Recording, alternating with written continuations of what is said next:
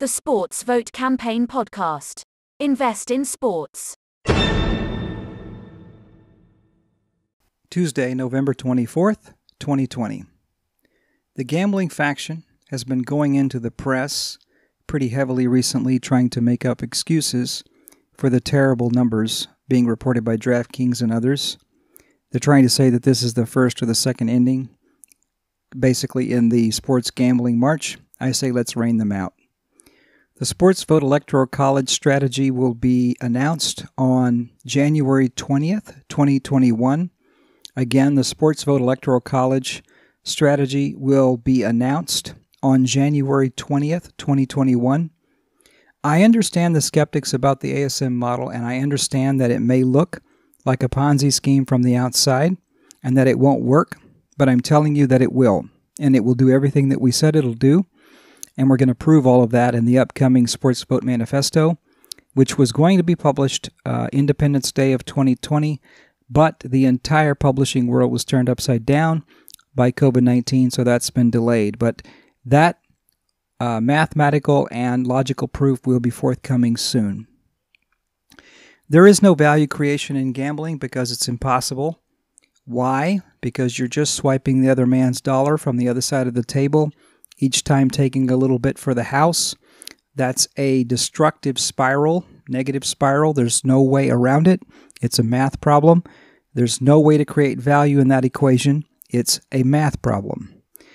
IP theft reminder. The law provides for triple damages or more. Transposing words is not going to do it. So keep that in mind when you look at our model and think about copying it. Regarding copies, ProTrade was the original copycat, $50 million down the drain. Fantex was the most recent copycat, about $100 million down the drain that I can identify.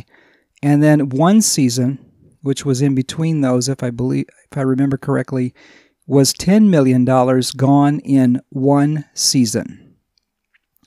So our proposition is sports performance investing versus all of the various gambling scams of the world that's all the public knows about. The gambling people love to quote turnover as if that means something. Doesn't mean anything. Look at the numbers in the financial statements. Look at DraftKings. It's exactly as I said it would be over the last 12 months, each quarter losing more at a faster rate. If you want to invest in the past, that's what investing in gambling is. Investing in the past. Go for it. Buy the t-shirt, get the hat, go to the conferences, pimp it online, whatever. That's what you're doing, though. Don't confuse yourself. You're investing in the past. So did gasoline cars vanish when electric cars showed up? No, they did not. It's not going to be any different here. So it looks like PayPal is fully embracing the crypto gambling business.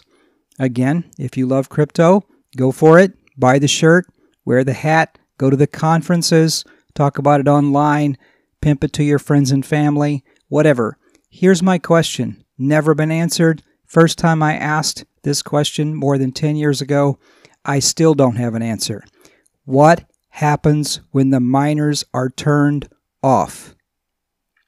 So, anybody have an answer for that? I'd love to hear it.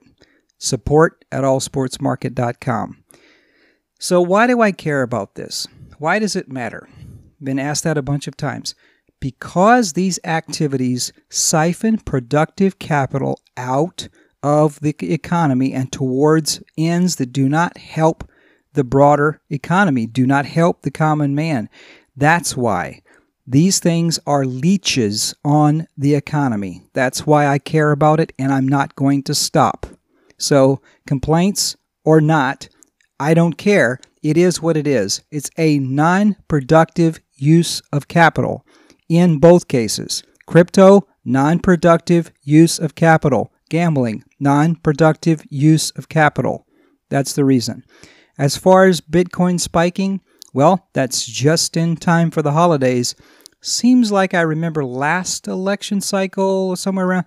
It seems about the same. I didn't look at the chart, but it feels very similar to what we had happen, is it 4 years ago?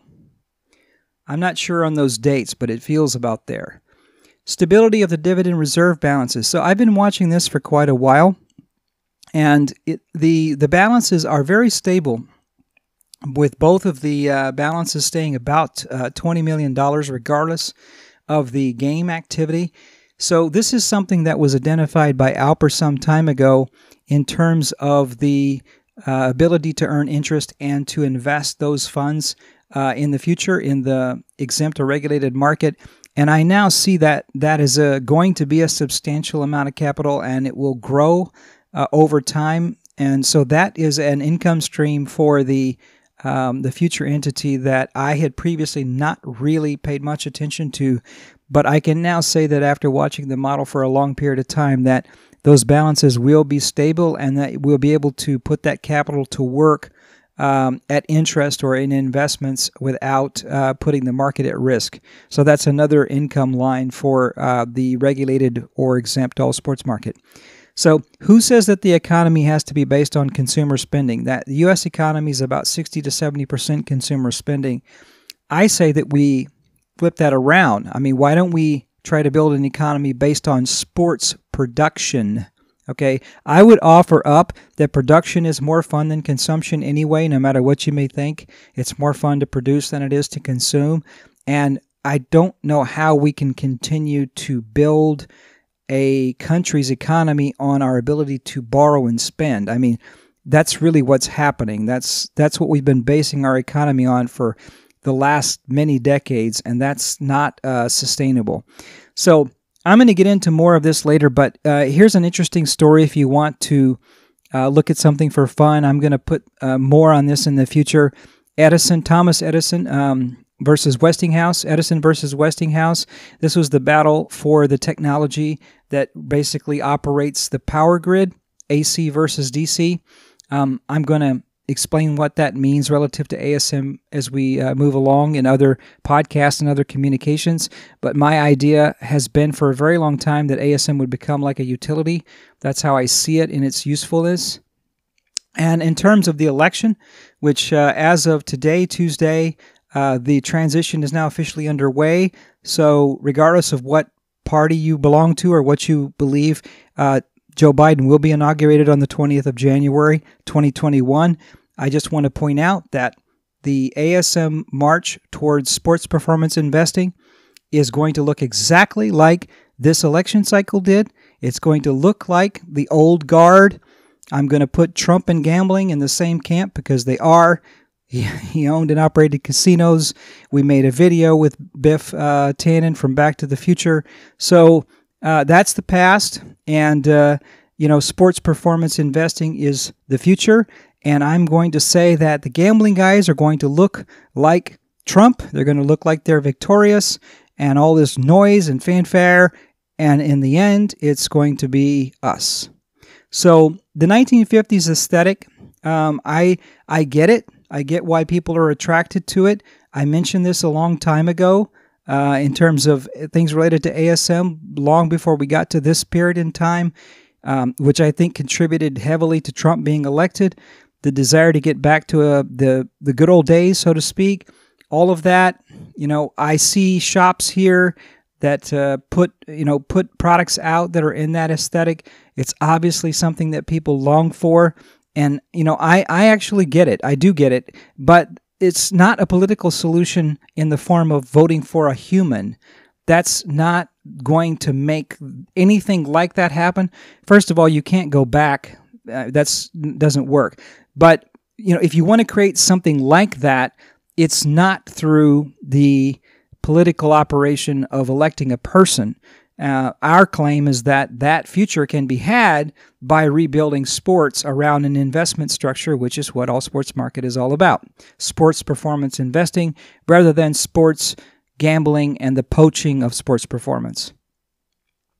Okay, so another claim I'm going to put out there, I think lawyers are eating and the legal system are eating about 10% of gross domestic product for no good purpose other than just robbing each other and causing misery and all sorts of garbage that's unnecessary. 10% of GDP is being lost to non-productive bullshit, basically, and I plan to replace them with software. The IRS can also be deleted for a 10% national VAT, value-added tax. Apple cut their fees in half. That's very smart. That's going to head off the competition. Very, very smart. They can handle it. It's going to just drive the revenues higher, and they have other streams now. They don't need it. So good move, and that's going to stop this, probably stop this march to try to go outside of their ecosystem with some of these larger brands that forgot where they came from, which seems to be a human trait. Allsportsmarket.live. That's just a domain name that we're parking for a future streaming service, allsportsmarket.live. Elon has put the caution flag up for SPACs. I would agree with that 1,000%. I'm on the record already saying that before Mr. Musk did. Be careful with this setup. The longest distance between 2 points is a shortcut. And again, UK being held back by gambling. I want to explain that a little bit further. What I mean is the gambling culture. Okay, and what it has done to the society. California is larger than the UK is, so I would make the argument that let's not put something in the system here that's going to impede that. But beyond the numbers, just the financial numbers of gambling and gambling income or tax income, that's not what I mean by that. I'm talking about what it's done culturally to society. So there'll be more on this later. Rumors of toilet paper shortages again. I don't have words for that. It just shows we don't learn anything, and we don't even learn anything in a very short time span. I mean, that's only, 6 months ago? Okay, so support load. I just want to point out that at this point in time with, you can see the number of traders. It's published on the stats URL that we receive almost no support load. I would say the average support load is about 1 email per day. That's where we are right now. Why that's important is, scaling. What's it going to look like when we have more customers? So that's a cost issue. So it's a very efficient system. And then finally, what this is all about is growing the pie. All of these conflicts out in the world. I published something about this on the World Cup day. I think it was 10 years ago. Basically, let's grow the pie. And if you grow the pie, and Alper and I talked about this actually more than 10 years ago, grow the pie, and then there's no need to fight over all this. There's more than enough to go around, and that if we are going to grow the pie, then that will solve the problem. So that's what we're about. So thank you for your time, and stay safe with your friends and your family, and I will update you again next week. Bye now.